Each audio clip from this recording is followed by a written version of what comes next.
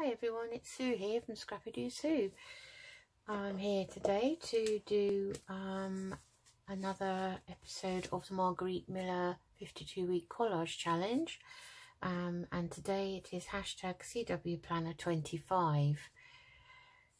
So the 5 prompts that we have for this particular one is something in the shape of a triangle, instructions, a formula, in brackets whatever that means to you, something stenciled, and a place. The bonus is a crossword or newspaper magazine puzzle. I'm not going to use that today, so I'm just using the 5 prompts. So the things I found were, now I have made, or I'm going to make, a triangular stamp, a homemade one. I don't have a stamp stencil, unfortunately. I have ordered one, actually. So when it comes, I'm going to stick it in the collage, but when it comes, I will stamp a postmark over it. So this is a stamp, homemade stamp in the shape of a triangle. So I just glue that down to there. So I thought that was quite pretty. It's a very big stamp. I mean, it's probably too big for a normal envelope. I could say it's large letter. We have large letter stamps in the UK. Anyway, that's the triangle. Now, instructions. I have got some vintage cookery pages, and these are soups. So this is a recipe for soup. There's tomato soup, mulligatawny soup, kidney soup, yuck. Oxtail, yuck, cucumber soup, celery soup, haricot bean soup. So we've got a choice of soups, so we'll pick one of those. A formula, well, a formula to me is lots of symbols and numbers and equal signs and multiplication and all of that. So I've picked, I've got a piece of vintage formula here.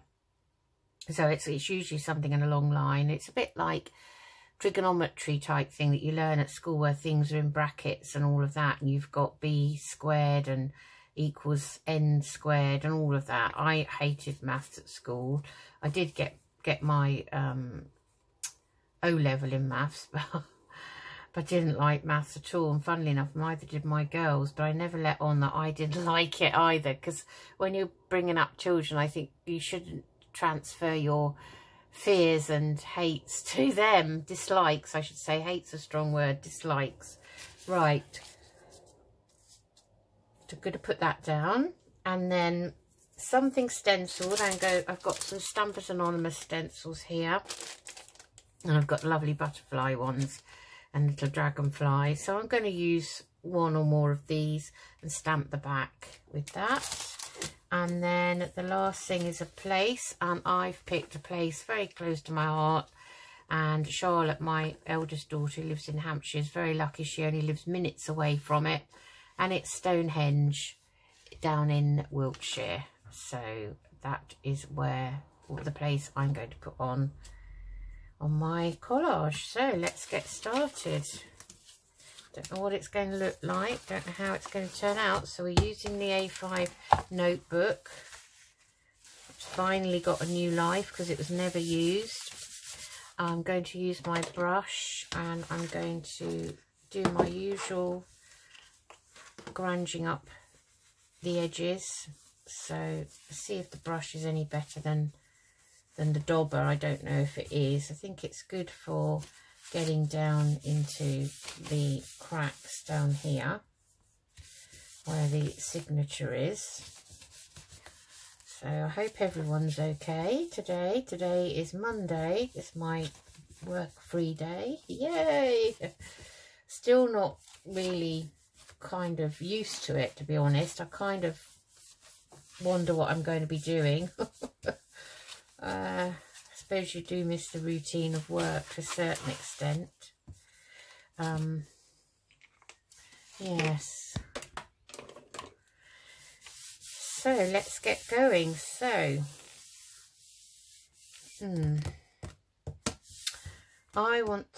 I'm just wondering whether to try and grunge over. I've used the dauber for this.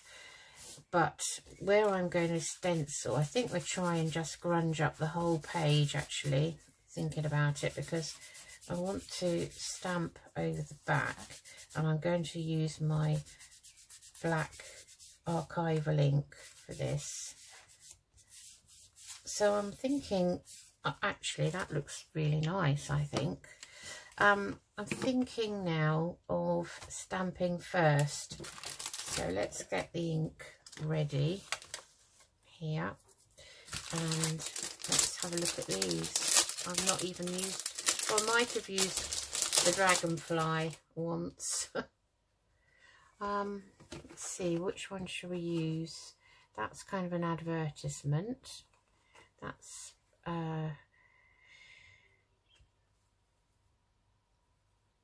piece out of a book. I think it's talking about butterflies. Collage area, that's 3 butterflies, and that says field notes. I think we'll use this one, actually. I quite like the look of this, so I'm just going to, actually it's probably better if I do it this way. I don't know how this is going to work. Don't know if I've ever stamped quite like this before. So I think we're just going to stamp it. Now I'm going to have to press down and leave it for a few seconds because this book is bumpy now. Well, that's okay. I like that. So I think I'm going to get this all over my hands, aren't I? Ugh.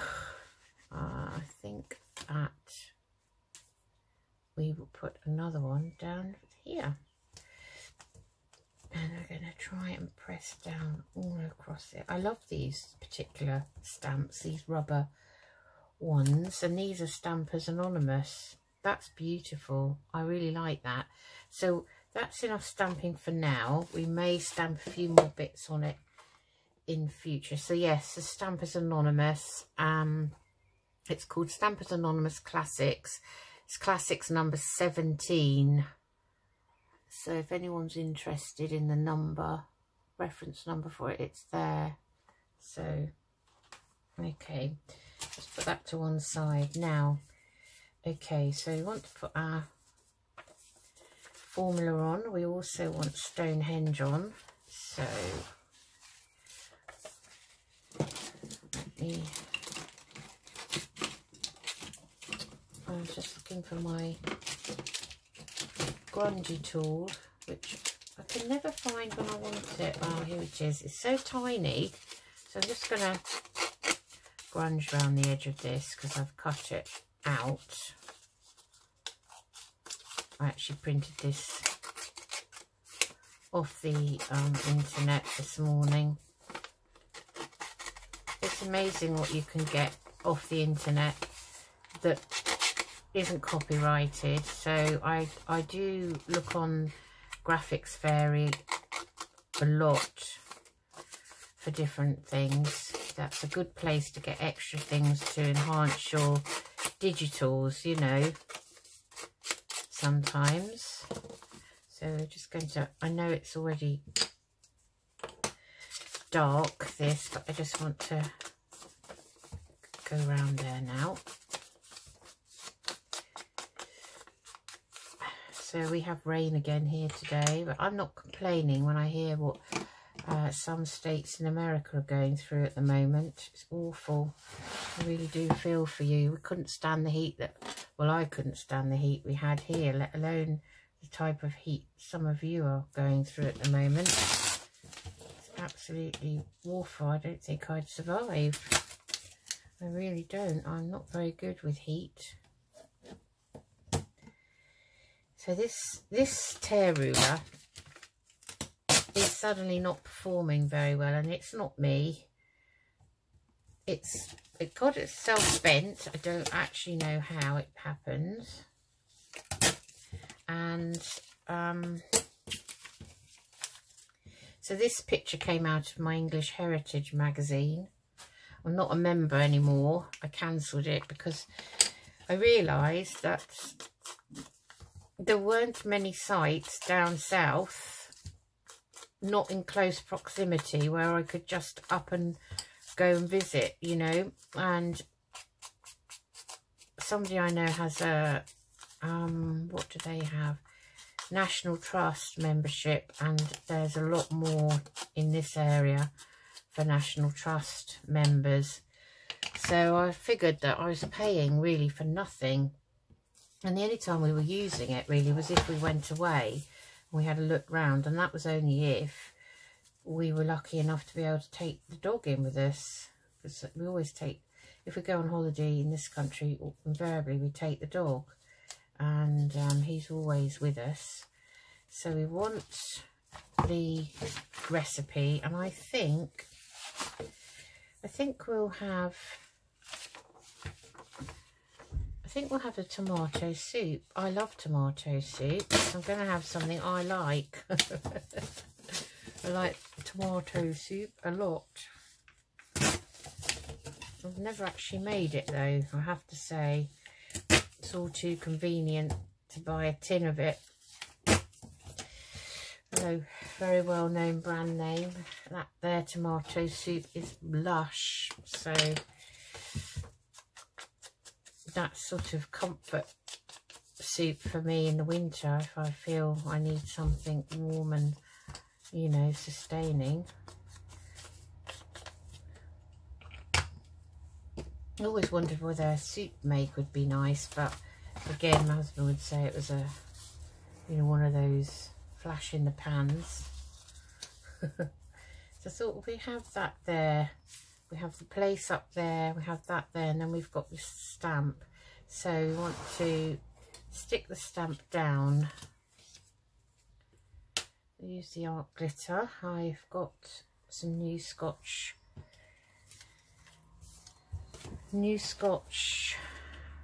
glue sticks that came today. I'm very happy.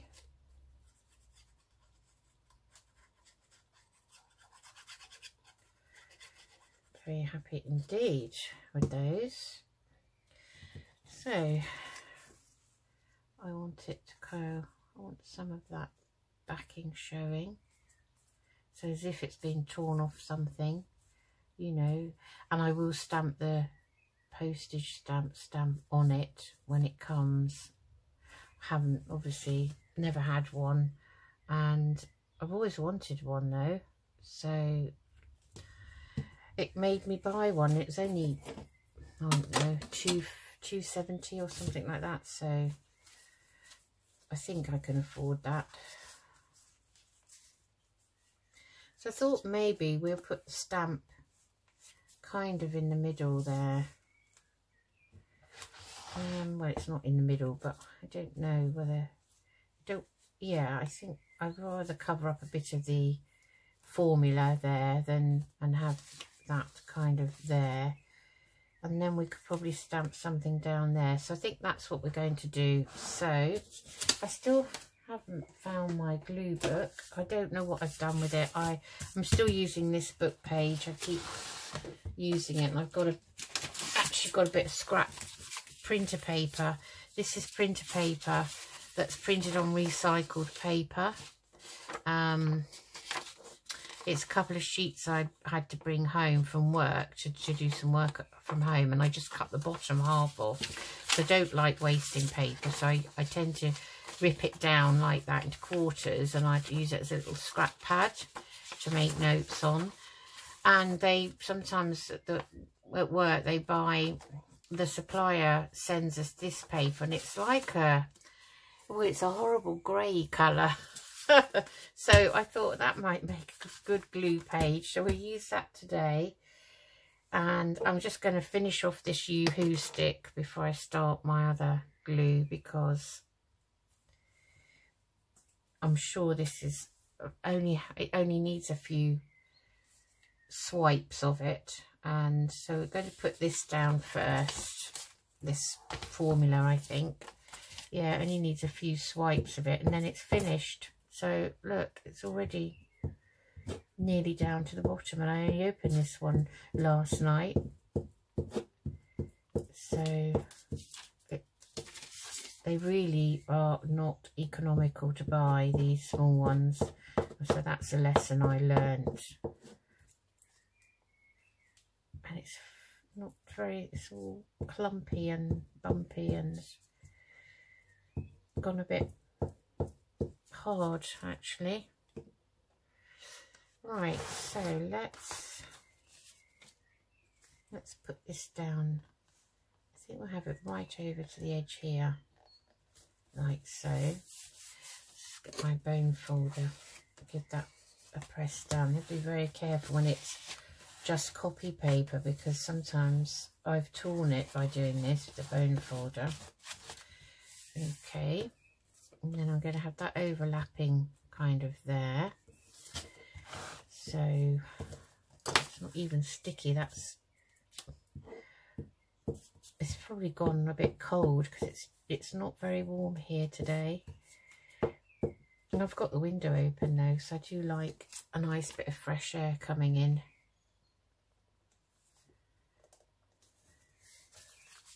So I put that there. That's Stonehenge. Oh, it's a lovely place, Stonehenge. I did go there with my daughter before lockdown. Everything's pre-lockdown, isn't it? I went to her, stayed there for a whole week. Must have been about 2019, something like that, or earlier. And it was great. We actually had a few days out because she's also got Avebury near her and Silbury Hill, I think it is, another monument. So it's very, very lucky to go out with her and do those with the children. It was lovely. I think Arthur was getting a bit fed up though after a while, bless him. I think he must have been about 7 then, and you know, it was very, very, I remember when we went to, I think it was, well, we went to Stonehenge. I don't know what else. We did something else that day, and we went to another monument straight after. I think he'd had enough because it was really hot. I remember him almost refusing to get out of the car. But bless him, no trouble usually.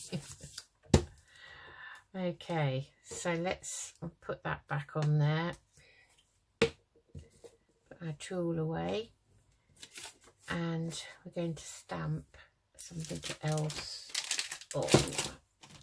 All right, let's see, what shall we, it'd be nice to actually stamp this little dragonfly, and the word dragonfly would be quite nice. Let's just put that there for a minute.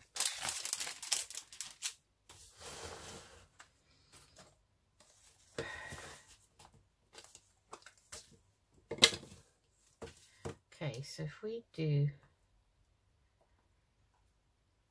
that, I'm going to stamp that down here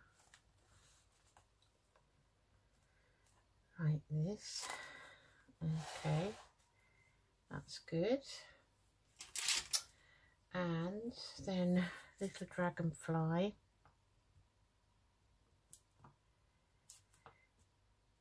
I do love dragonflies. I like going for a walk round. We've got a couple of reservoirs near us, and also the canal. We're very lucky. We've got the canal, reservoirs, and we've also got river. So whenever you go to any of those places, there's always a dragonfly flying around. I'm going to put that like that.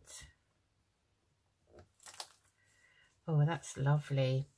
And I'm going to go mad and put one over the instructions for the tomato soup, but you'll still be able to read them. Put one there. Oh, look at that. Didn't that come out lovely? Wow. So impressed with that. Let's put one flying over Stonehenge. So we'll put one that way. And there's a large dragonfly in the foreground, and you can see Stonehenge in the background. It all looks a bit samey colour, doesn't it, really? Unfortunately, the picture I chose to cut out for the stamp, I didn't realise it's going to kind of blend in so much with the rest of it, but I think that's all right. So let's have a look. So it's number 25. So we've got something in the shape of a triangle, and that's this stamp here. We have the formula, which is all algebraic. I don't know what it means. I don't know what it works out to. Something stenciled. So we've got this lovely butterfly collage here. It's a Mariposa. And then we've got dragonflies. And we have the place. We have lovely Stonehenge. And that's it. So that's everything. So I think what would be nice is if I could put number 24 on for a change. Just give me a minute to... Actually, I'll just pause the video just for a second. Right, I'm back. That was quick, wasn't it? So I've cut these out of a page of the heirloom stack. I must admit, you know, that heirloom stack of paper, 180 sheets, and I think there are 3 sheets to each design. They are really, really handy, I am finding. So a lot of the pages are collaged, and you can just take bits out, you know, pieces that you might need. So I've just cut these out of one sheet that was all collaged. So I've got 25. So I think we might put that here to kind of balance out this a bit, like so. Then it's a bit more colourful, I think.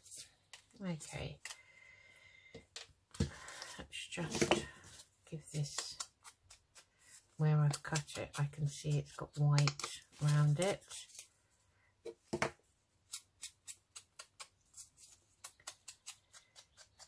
Okay.